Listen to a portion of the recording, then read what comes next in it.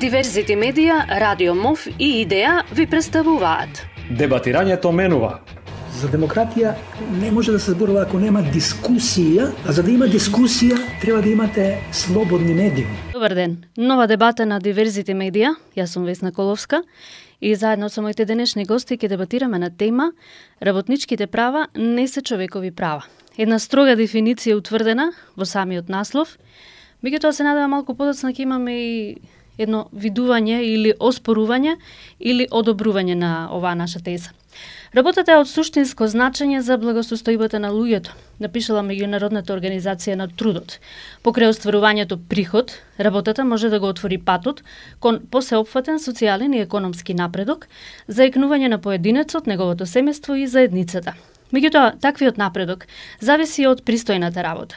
Платите, работното време, организацијата на работата, работните услови и приспособувањето на животот кон потребите на животот надвор од работата се суштински елементи на работниот однос и заштитата на работниците.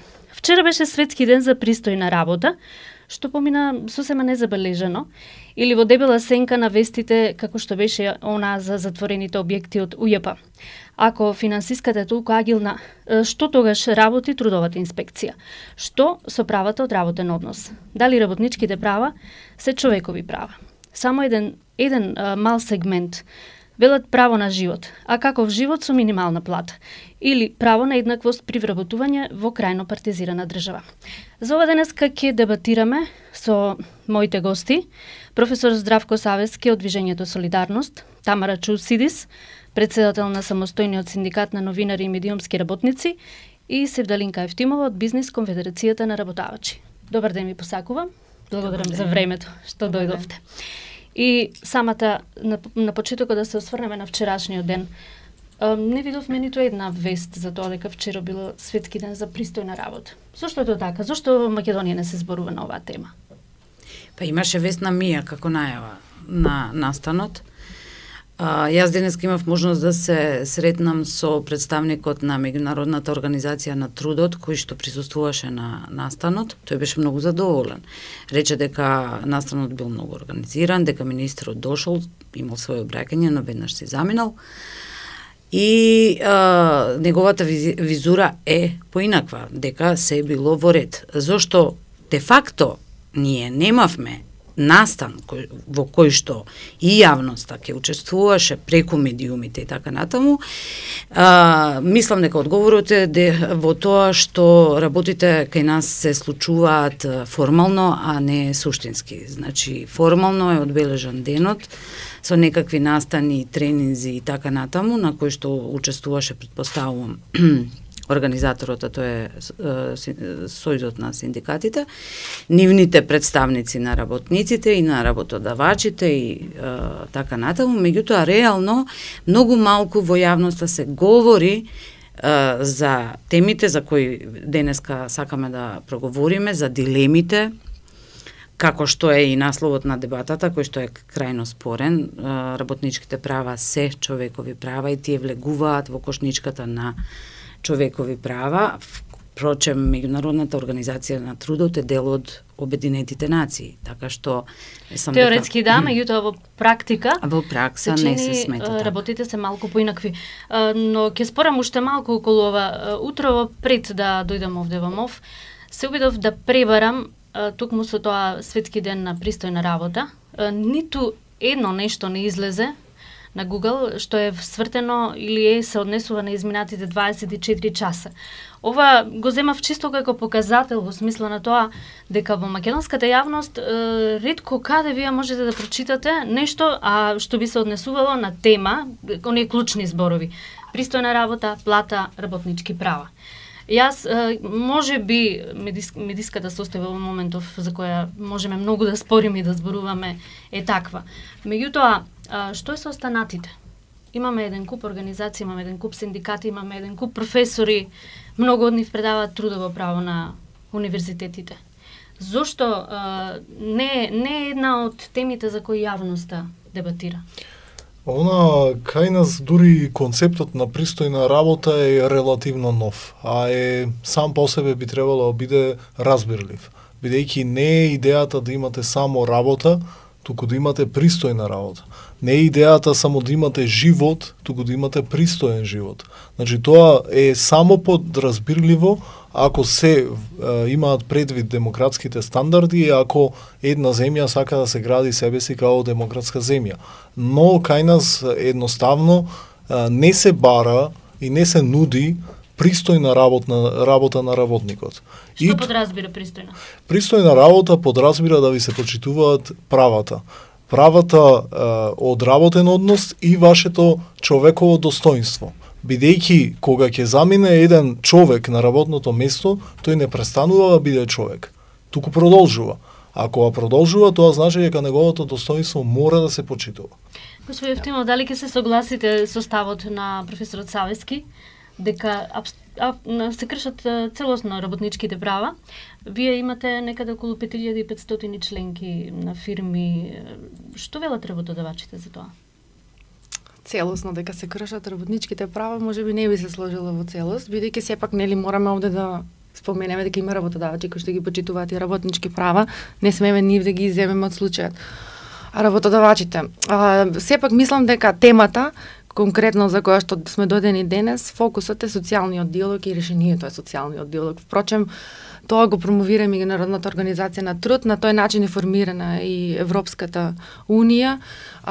Во Македонија проблемот е што тој социјален диалог не е на високо ниво развиен или е можеби некоја нова форма на работа или на комуникација. Од која страна недостасува интеракција за да биде развивање на диалог? Од сите страни. Можеби недостасува некоја, не знам, или интеракција, или искуство, или пак можеби проблемот е во тоа што сепак ние нели сме млада демократска држава и некои работи мислам дека е потребно време за да се постигнат посакуваните резултати.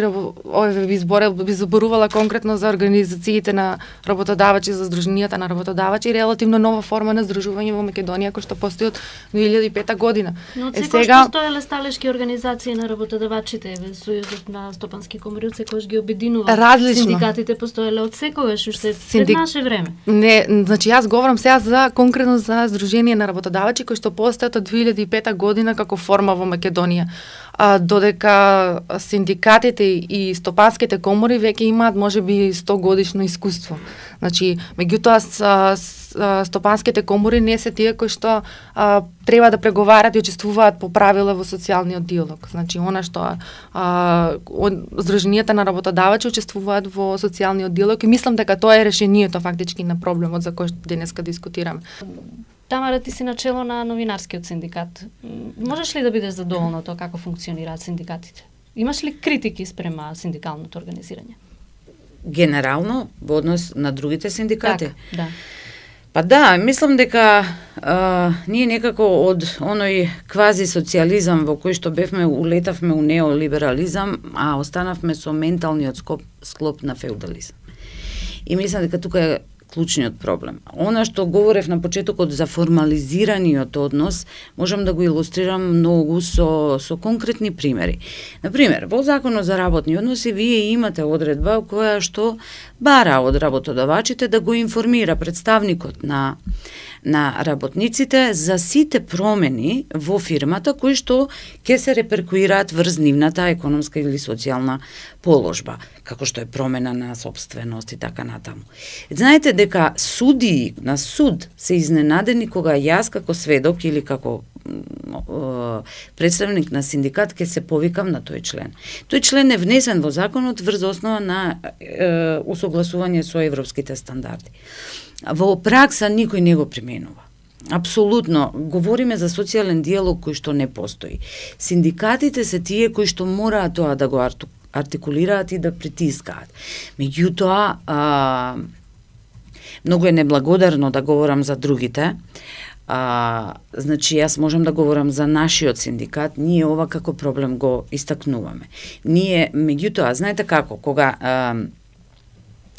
естаблишментот не сака работите суштински да се сменат, И големите синдикати, доколку сватат дека тоа е играта и дека треба само формално да ги исполнуваме или да ги чекираме, нели тие ставки кои што ни се наметнуваат, многу е тешко да ги предвижите работите. Апсолутно ве игнорираат. Ние денеска требаше тука да разговараме, например, со представник на трудовата инспекција. Па со него да разговараме за нивните што прават тие. Знаете, секоја година трудовата инспекција искача со бројка на извршени инспекции. Која е доста и голема. И која е огромна, бидејќи они кога ќе влезат во една фирма, и ако фирмата има 150 вработени, они тоа го рачунаат као 150 проверки. Реално, трудовата инспекција де факто не настапува во функција на заштита на она што е нотирано во Законот за работни односи. Видов дека имате на вашиот сајт еден проект кој се однесува на учество на работниците во донесувањето на одлуки. Точно. Што со тој проект? Што се случи? Кои беа резултатите? Проектот е во тек, така да не можам да говорам конкретно за резултатите, меѓутоа имаше едно истражување помеѓу нашето членство. Колкава е свеста за и колку од нашите членки, работодавачи, имаат синдикати во своите структури, формирано и која е свесноста за учеството на работниците во процесите на компанијата, дали сметаат дека законот за работнички совети ќе придонесе за подобар развој на нивната компанија, така да откако ќе бидат резултатите готови, ќе биде тоа во една брошура, во една споредбена анализа со земјите кои што учествуваат во тој проект, и мислам дека можеме да ви ги доставиме податоците доколку сакате да ги споделите со вашите слушатели. Меѓутоа не можела да говорам за конкретни резултати бидејќи се уште е во тек истражувањето и проектот. Токму на 17 октомври имаме работилница во рамки на проектот, семинар, инаку го работиме во соработка со Сојузот на синдикати на Македонија, каде што ќе бидат пренесени искуствата од Словенија, подносно ова прашање, значи учеството на работниците, закон за работнички совети и паралела со Европскиот закон за работнички совети. Да, еден куп обуки, еден куп настани кои остануваат, барем дел од тие настани за кои зборувавме на почетокот, незабележани од јавноста. Меѓутоа, една анализа која што своевремено ја правеа и почитуваниот Савески професорот околу кретењето на работничките права. Имате еден документ каде што стои дека всушност во текот на изминатите години, која партија како доаѓала на власт, така посегнува по работничките права. Во време кога СДСМ бил на власт, воведен е отказ без отказен рок, намалени се испратнините, намален е паричниот надоместок од Агенцијата за вработување и ред други кратења на работничките права, иако во основа односите на работа ги регулираат вкупно 30 закони, 2 колективни договори, се уште ако нема некоја промена и над 100, односно 10.000 подзаконски акти. И зошто на крајот се, професор Савески, состојбата е ваква како што е во моментов со работничките права? Да, значи има два процеса негативни кои се однесуваат на работничките права. Едното е намалување на работничките права, а другото е кршење на работничките права. Намалување на работнички права е кога ќе се смени некоја одредба во законот и некое право што го имате е намалено или укинато. И тоа е првиот проблем. Вториот проблем е кршење на работнички права. Кршење на работнички права е кога има одредена законска одредба која едноставно не се применува во практиката. И многу работнички права досега биле намалени. Значи, буквално не постои година од осамостојувањето на Македонија каде што билансот не бил негативен во однос на намалување на работничките права. И тоа го правеле и оваа конзервативна влада која е во моментот, но исто така важно да се нагласи и Социјалдемократскиот сојуз кој би требало да биде на страната на работниците. Всушност најголемото намалување на работничко право не со во однос на законот за одредбите за штрајк кои се невидено строги и невидено невозможни за исполнување до точка до која скоро го невозможуваат законски организираниот штрајк, а тоа е воведено во време на СДСМ, А од СДСМ секогаш во овој период кога се во опозиција може да се случни дека тие се против кршењата на работничките права, но никогаш не се осврнуваат кон она што е негативно досие нивно, дури биле на власт, и тоа треба да се промени. Ако го слушате пак председателот на ССМ, Живко Митревски, тогаш тој длабоко не би се согласил со ова моја теза и ќе каже примери на зголемување на работничките права, особено дури тој е на чело на ССМ, и особено ќе го наведи примерот на донесување на закон за минимална плата. И тоа е, ќе рече некој, голем успех, бидејќи Македонија немаше закон за минимална плата до 2013 година. 12. Кога ќе видиме што тоа значеше тоа донесување на тој закон, има неколку елементи. Например, Македонија беше последната балканска земја која воведе закон за минимална плата. И сега дали да се гордееме нешто со што сме конечно сме фатиле чекор со Балканот. И најмала минимална, колку што можам да видам. Меѓу најминималните, плюс тоа што цело време се кажува дека минималната плата изменесува 8.050 денари, не е точно, бидејќи за најзагрозените сектори е далеку помала, за 6.800 денари е за 2013 година, значи таа е минималната плата, а не 8.050. Да, има еден клучен елемент, оние најминимално платените гранки, всушност текстилната, кожарската и чевларската, од 2015 ќе почне да се применува закон. Значи, ако има нешто што е помало од минималното, значи тогаш тоа е минималното, а не она што е повисоко. А и самата висина 8.050 денари не е многу висока, ама уште поголемиот проблем е како се применува тој закон во практиката.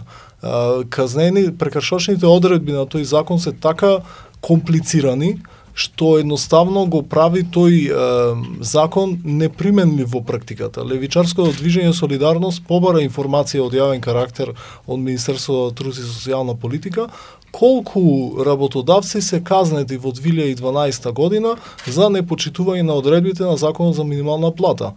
Бројот на вакви прекршачни постапки не наше изненадување изнесуваше 0. Значи компир. Сега тоа би значело дека две работи. Или сите работодавци го почитуваат законот за минимална плата, или казнените одредби се проблематични и го спречуваат спроведувањето на законот за минимална плата. Законите не се проблем. Ние, да речеме, и ваква каструван закон за работни односи не може да помине, да речеме, едно читање дека е окей во ова општество во кое глобално живееме. Меѓутоа проблем е што не се почитува. Сега закон за минимална плата. Јас имам примери, нема да ги наведувам, во два града станува збор, во едниот работодавачот ја исплаќа платата, а потоа со картичката на работниците оди на банкомат и ги вади парите и си зима дел од платата. Во другиот случај исто им се исплаќа плата, потоа се зимаат тие пари и се исплаќаат на оние кои што се неформално вработени како хонорарци. За медиум зборувам. Не сакам да ги лоцирам за да не се препознаат. Меѓутоа сакам да кажам, значи и вие кои имате закон, и вие имате и формално почитување на законот. Се поминува како што треба, во реалноста е катастрофа ситуацијата. Добро, кога имате состаноци со работодавачите, веројатно знаат да си поделат искуства. Што велат кога е во прашање минимална плата, работнички права? Дали некој се споменуваат на тие средби? Да, многу често, посебно на овие проекти ние што ги работиме и што се трудиме на некој начин да подкренеме свеста кај работодавачите на овие теми. И вие споменавте, поминуваат незабележително. Од некаде мора да се почне. Мислам, ние во нашата организација и кај двајца работодавачи да ги смениме навиките, да ја подкренеме свеста, го сметаме за успех. Мислам дека све што се трудиме да направиме во таа насока е за поздравување и некаков успех. Сега, дали тоа јавно, не знам, и подкрепено, медиумски поддржано, не би дискутирала во моментов, меѓутоа, кај работодавачите Генерално, законот за минимална плата имаше проблем во текстилниот сектор и вие самите споменавте.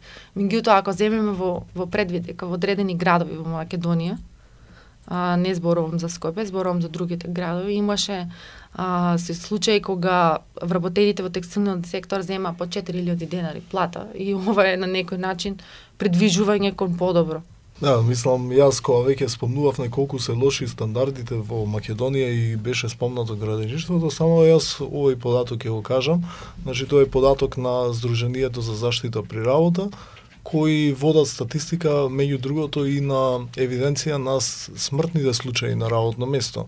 И во 2011 година тие изброја дека имаше 44 починати работници на работно место. Сега е едноставна математика ако направите. Тоа е само во градежништвото, така? Не. Во сите сфери. Но да видиме колку е таа бројка голема, фактички еден загинат е премногу, но 44. Имаме 365 дена, ако поделиме на 44, тоа доаѓа до една многу фрапантна цифра, од секој 8 ден загинува еден работник во оваа земја. Како ние зборуваме за пристојна работа ако имаме еден ваков просек африкански? Сега, не секој работник загинува по вина на работодавецот. Значи, може да биде несреќа. Но, бројката е премногу висока за предпоставиме дека вина не е преоптовареноста со работни задачи на еден работник. Тамара, господинот Крестановски го спомена твојот случај, еден единствен во изминатите години што го добиле и до некаде стигнал, односно задолжена е владата да постапи дека Република Македонија не ја спроведува националната легислатива за заштита на правата на работниците за колективно здружување, една од забелешките и чекаат одговор. Како што слушнав, се уште нема ништо, никаква реакција од владата. Што се случуваше во меѓувреме за тие година и нешто додека трае правната битка на еден работник кој што или синдикалец, председател на синдикат кој останал без работа? Правната битка трае долго, иако според законот тоа би требало да биде завршено за 6 месеци, еве веќе влегувам во трета година спорот се води со работодавачот и на апелација, односно работодавачот испрати жалба на одлуката на основниот суд кој што пресуди во моја полза дека моето отпуштање е незаконско. Кога станува збор за представката до Комитетот за слобода за здружување, станува збор за представка за непостапување на трудовата инспекција, која што е државен орган и практично непостапување на државата во заштита на синдикалниот представник. Ние реално, особено во медиумите, не би сакала да го проширам тоа, меѓутоа ова со апсолутно одговорно ви тврдам дека во многу приватни медиуми синдикатот е забранет, ние имаме тајни членови. Така што оваа представка нема да биде единствена, ние го оспоруваме законот за работни односи во делот за репрезентативност на синдикатот, кој што бара од синдикатите да поднесат оверен список на членови од страна на работодавачот. Доаѓаме во свет во кој секој подпишува посебен договор со посебна плата. Не зборувам за трудоинтензивните дејности или не знам, зборувам за луѓе кои се од делот на интелектуалната сила. Луѓе кои се принудени да подпишуваат договор кој освен цифрата внатре има уште неколку одредби кои го ограничуваат да биде солидарен со своите колеги. Што во тие ситуации?